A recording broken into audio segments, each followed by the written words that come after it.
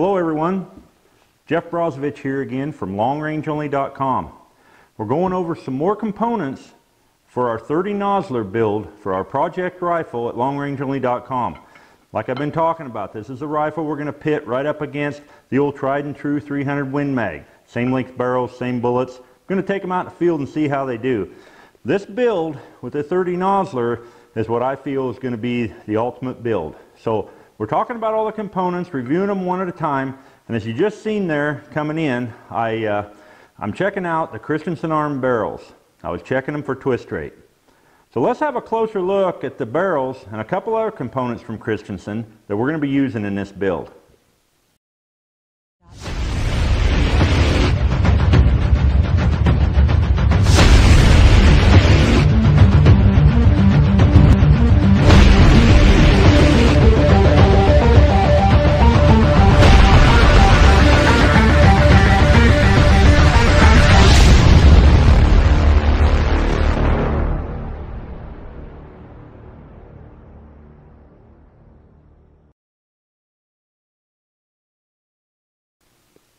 These are the carbon fiber gunsmith blanks you can buy from Christensen Arms.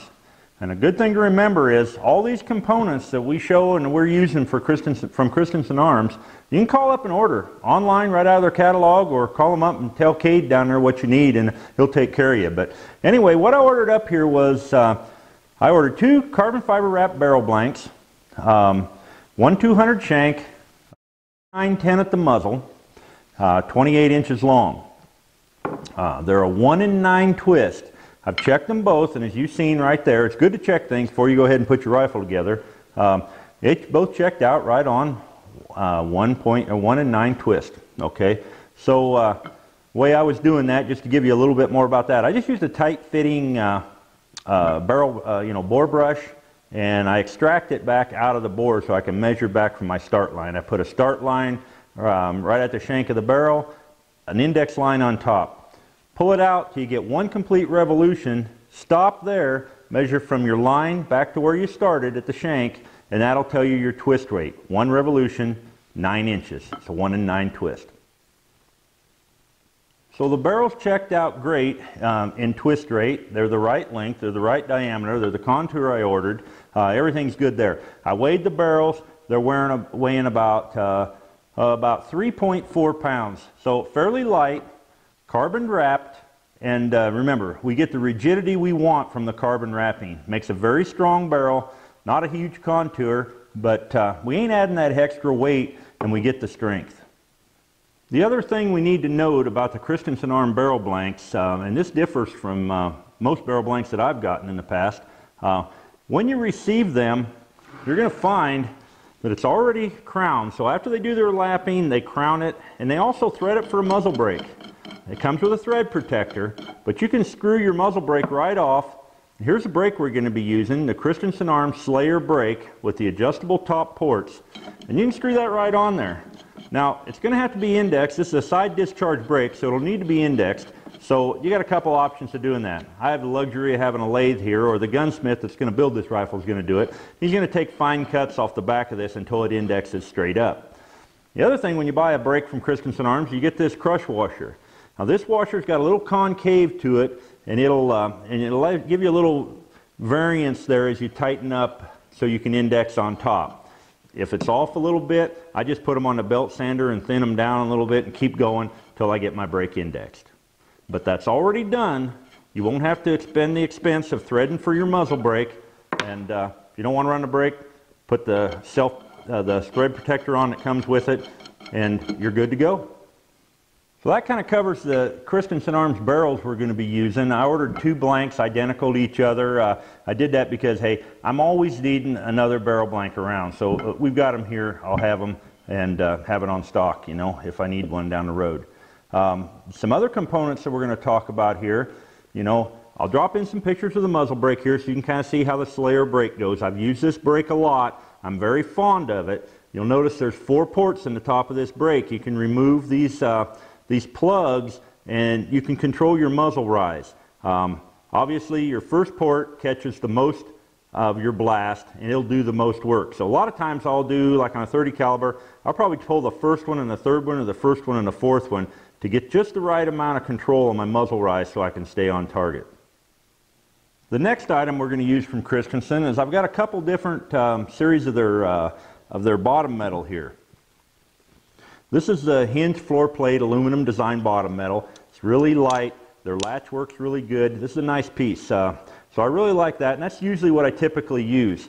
The other option I have here is their detachable bottom metal, or detachable magazine, I should say.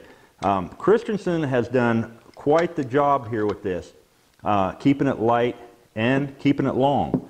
Let me explain. Carbon fiber mag box, very light, real thin on everything here. It's got a nice latch for that.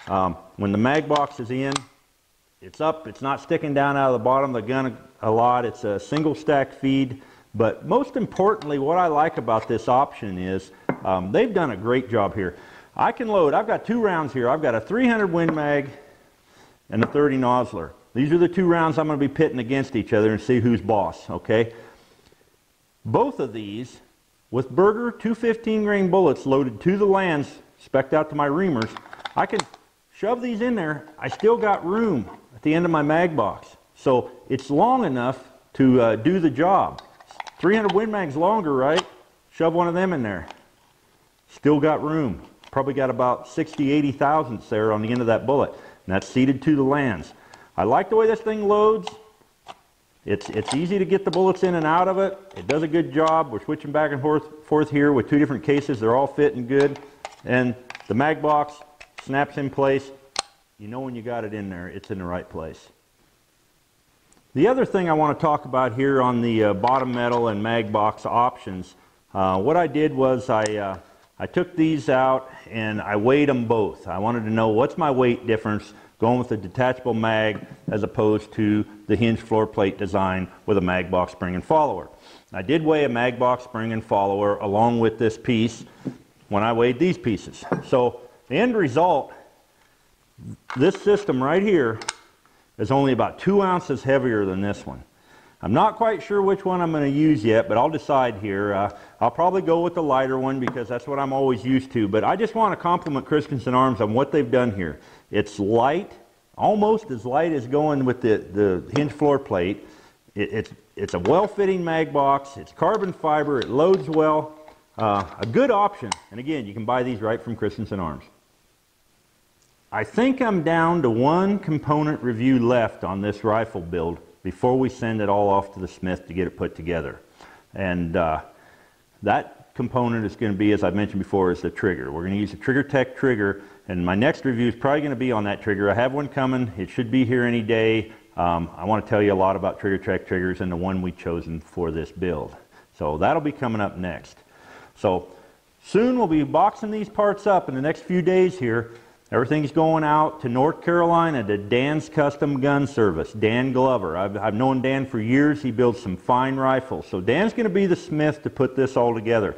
And the other neat thing about this is as we're doing this, we've reviewed the components. When we get done, we're going to interview Dan, and we're going to get his feedback on, Dan, how did the barrel machine? What did you think of the steel in the barrel?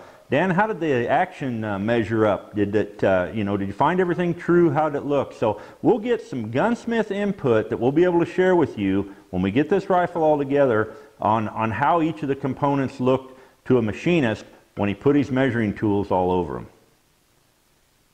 So the 30 Nosler 300 Win Mag shootout's getting close. We're getting real close. This rifle's going right out there. Dan's going to get it together for us. I'm really looking forward to this. So I hope you guys are getting something out of these product reviews as I do them here. If you like what you're seeing and you want to make sure you don't miss anything on this build or the shootout, subscribe to our YouTube channel, follow us on Facebook and Instagram, and come on over to longrangeonly.com where there's a lot of guys talking about this kind of stuff every day, and you can get on some good conversations there. And we hope that you're enjoying all that. I really enjoy doing it for you. Jeff Brozovich from longrangeonly.com. I'll be seeing you soon.